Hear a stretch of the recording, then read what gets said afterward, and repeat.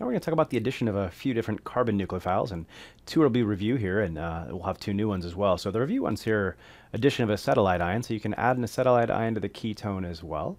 And we've done that in the past, and then you simply do an acid workup step here in step 2, and whether you add H2O or a little bit of dilute acid, same diff, to get your corresponding alcohol. Same thing with Grignard addition, and we learned that in dealing with a Grignard reagent here, treat it as if it's the equivalent of a carbanion here.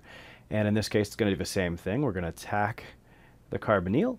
So, and to our adduct here, we'll add either water or again dilute H3O plus, and we'll get the corresponding alcohol. Now, one thing to note here, I'm using the Grignard reagent, and Grignard is just a most common example of a large class of what we call organometallics.